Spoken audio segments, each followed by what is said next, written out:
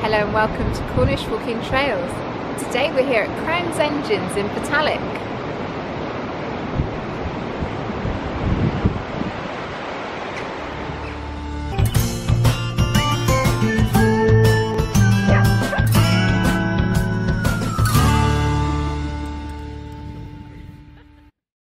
We've come to Botallack today to get a feel for the place. I'm going to do a stitching project, an art project today, of actually Wheal Owles. That was used in the 2015 Poldark production to represent Ross's mine, Wheal Leisure. And the person that's asked me to do it, hi Jeff, he wants that image. He's given me a photograph. I want to go up there, line it up and get some images and a feel for the sky. I know it's always windy down here, that's always a given, although today it's not too bad. So we'll have a wander around here and then we'll go and find the commissioned composition. I love creating art pieces using mixed media and textiles and incorporating pieces of sea glass, like the ones you're seeing on the screen now.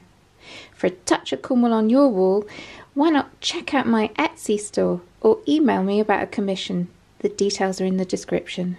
With us today we have our daughter home from university. So if you hear a voice in the background or see her, this is who she is. I don't shut up. That's very true actually.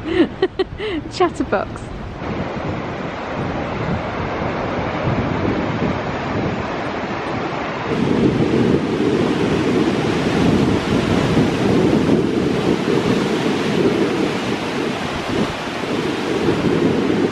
Engine here is called Crown's Engine House and it was active in the 1860s.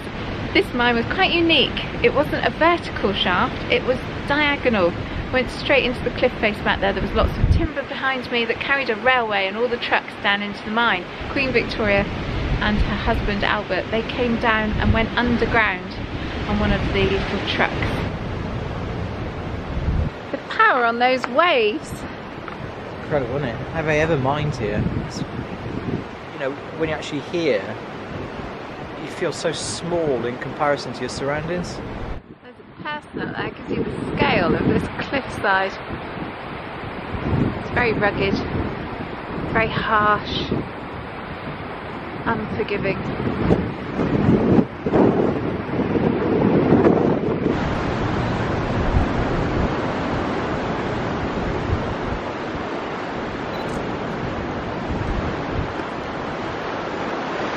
Okay, so we're going to go up to Wheal Owles now. It's spelled owls, but it's actually pronounced owls. And it's one of those up there, we know which one. Love the sea spray, you can always taste it on your lips. And you can see it today, climbing up the cliff face as it's hammering into our rocks down here.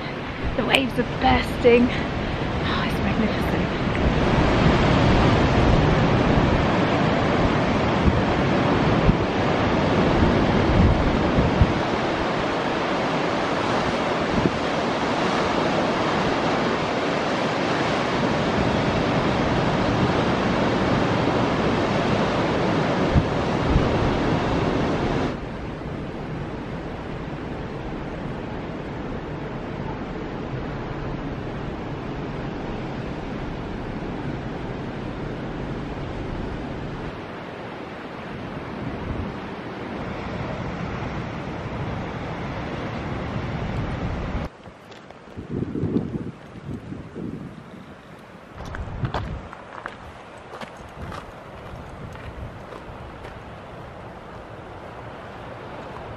Jeff has given me an idea of the photo and I think it's from the other side because the sea in the photograph is behind the mine stacks. That's a big clue, isn't it? So let's take a look.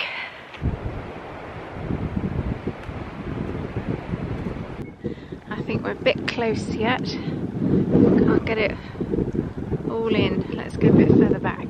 Here's the gateway. No gate anymore. Right. Okay, sort of see the image there.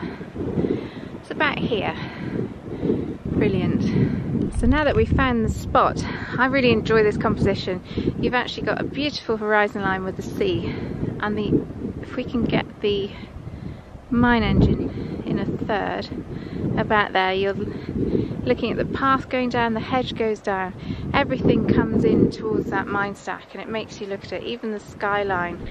The little quirk about this particular commission is that Jeff wants Ross and Demelza to be kind of on the pathway, seen from behind, particularly mentioning Demelza's lovely red hair and her nipped in waist. So what I wanted to come down here today to find out was really the scale, the proportion of a person to the mine engine house, and how powerful it still remains even with people in front of it.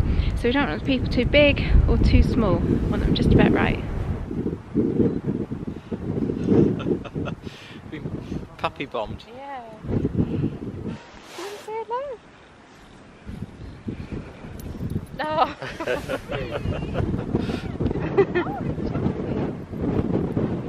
So let's go down and stand roughly in the position that I'm going to put Ross and Demelza in the piece of art.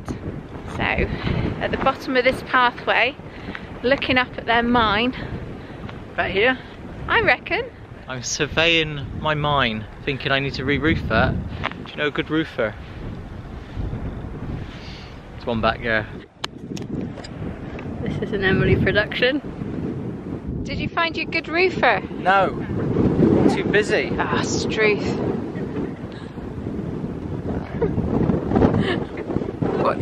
What's going on? Dog camp. Dog camp. What's going on? It's the dog. Dog. I think you need to rescue your camera, Andrew. Thank you, Millie. You're very welcome. Run away. Bye, Millie. When did you go back to university? So what I think I need to capture with this is the desolation and drama and the power of that mine engine. It is powerful, isn't it? Yeah. I think it's quite romantic as well. Yeah.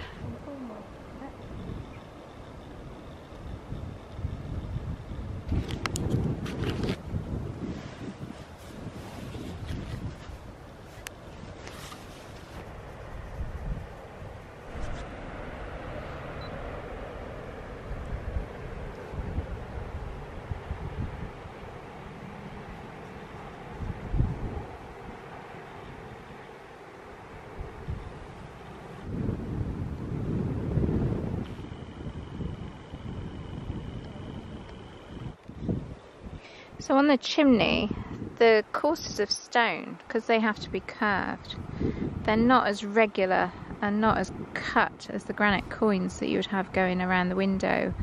They are really infill stone and they can be any shape or size, but in general they're in curves. So there's shadow, isn't there? Shadow comes around that side, doesn't it?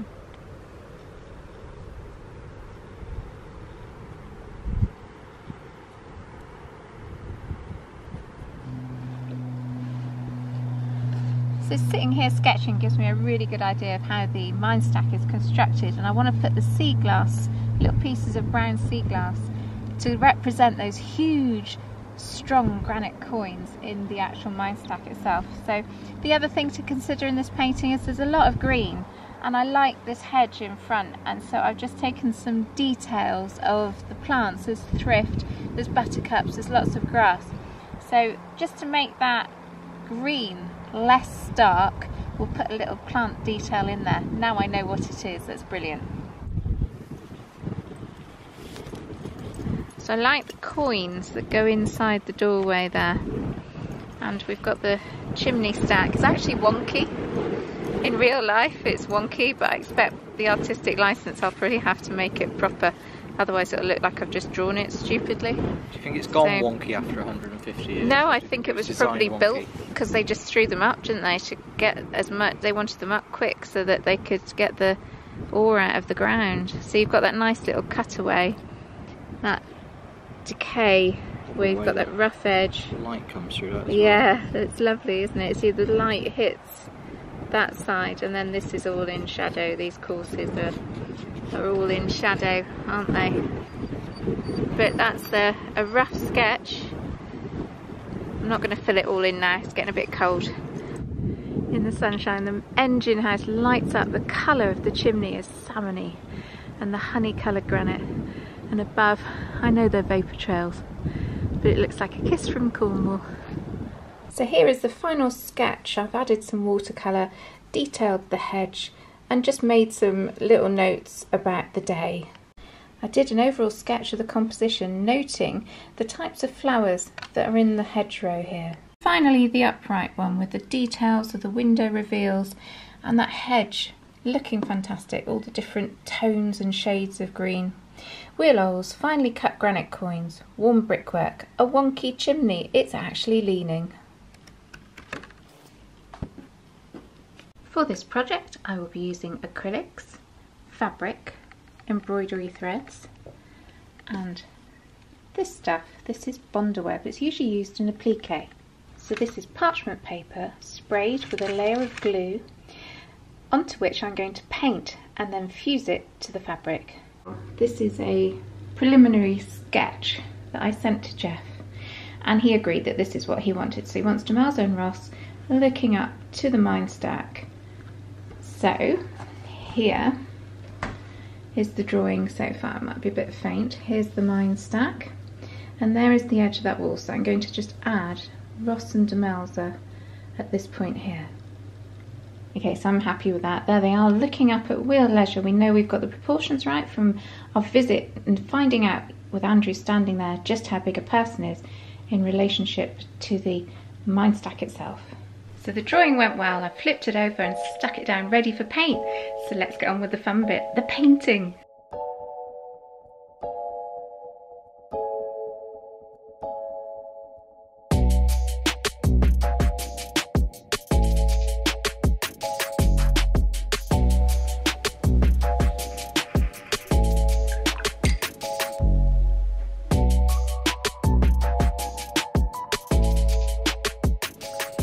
Well, I think that's done. I'm really pleased with how all the colours have come together.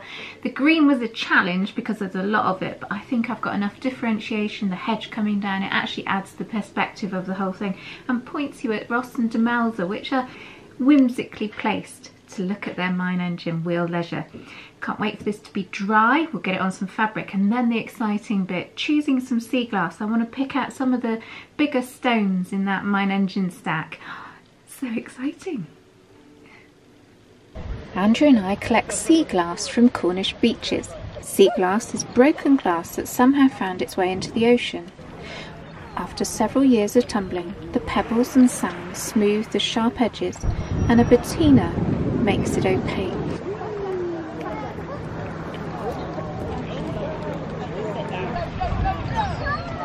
How much? Yes. Doing quite well already. There's quite a lot of clear ones, isn't there? Yeah.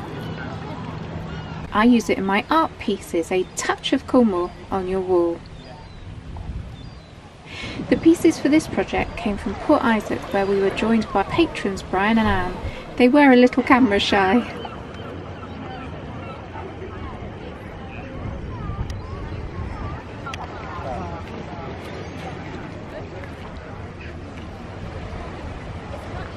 But if you just set yourself a square metre and just stay there, You can actually get all of it, can't you? except I can't see hold one. Got one? Children well amused. And what a backdrop. Yeah, that's the trouble, you don't see it. You end up with a badge back and you can see them. How much have you found, Sarah? Oh, well, loads. Gosh, you've been busy, Sarah. That's amazing. I've had two little elf helpers. Have you? Yeah. Who are these Who people? are camera shy. Oh, okay. They're not actually here. There they are. No, they're not. There we go. That makes Claire laugh.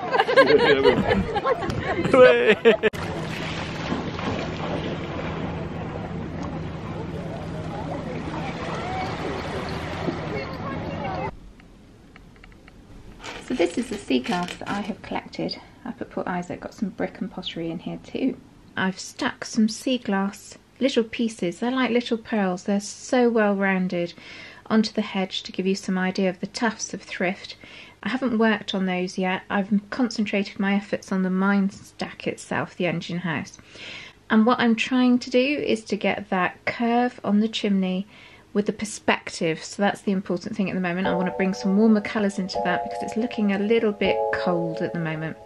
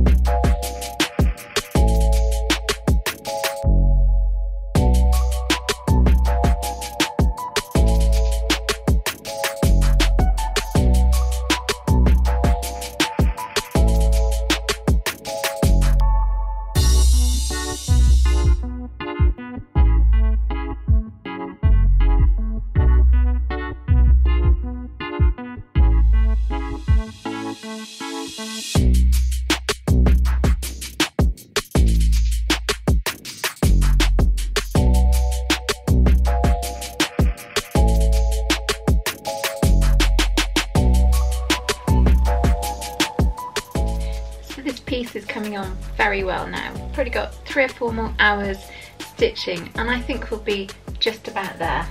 Let me show you where we are with it. This is our mine stack, Wheal Owles. I think the stitching gives you that idea that the chimney is curved. So the path leads down to the mine engine house, the mine stack, and we have this really old Cornish hedge. And here we have some sea glass. I've got some beautiful little pieces, and in the sunshine they really glow. The wall is topped with bits of granite, obviously just heaved up on there at some point, and the grass has grown into the crevices. So there we go, a few more hours. I'll bring down this wall, make it recede, get smaller and smaller stitches as we go down to Ross and Demelza, and they will be the final piece. And then it'll be ready, finished. So do you want to see the finished piece? It's here. Let's have a look at the details. So as you can see, we have Demelza and Ross at the bottom of the path, looking up at their mine stack. In the 2015 production, Eleanor Tomlinson has the most gorgeous auburn hair, so we've captured that with some very similar coloured thread actually. Her riding cloak is green in the film, and so we've kind of given it a highlight and some shadow to make it look more rounded. Ross has got his tricorn hat on, and they're there looking up at their mine engine, Wheal Leisure. The old granite hedge starts with this rugged gatepost, weather worn but still standing. The rounded little bits of sea glass are there to represent tufts of thrift, lots of French knots as well, and they get gradually smaller as we head down towards Demelza and Ross. My finished art piece, Wheal Leisure Botallack. Looking good, isn't it? What's your favourite bit? I like the characters actually. I mean, you've picked out Demelza's hair and her dress. It really does resemble them, doesn't it? He's looking up thinking, I should have got that re-roof really. A big thank you to Jeff for asking me to do this commission. I've really enjoyed it. The challenge of putting the figures at the right scale in the right place in this painting. Brilliant, it's worked so well, so thank you for asking me. Hey Sarah, would you do one for me? If you've got somewhere in mind that you would like as a commission, please drop me an email.